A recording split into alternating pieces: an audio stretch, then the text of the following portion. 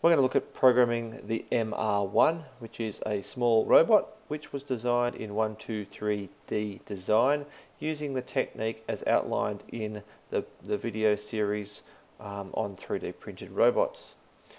The MR1, as you can see here, is a nice, cute, small little robot that was designed for a small size so that it can be printed easily on a small printer.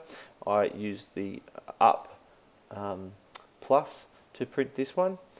It's also got visible technology. I like the idea of the students being able to easily access it.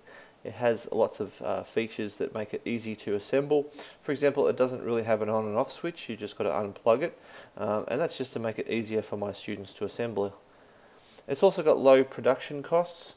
You could get this up and going for as little as $25 if you have access to a 3D printer, or you could actually build it into a milk carton for under $20 if you wanted to shop around on eBay.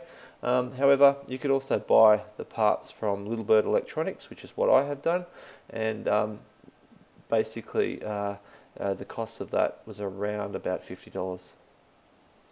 For this video, I'm going to use the Genuino 101, which has an Intel Curie chip on it, and there are certain advantages I see to using this particular chip when you want to do more advanced stuff, which we'll be doing in this series.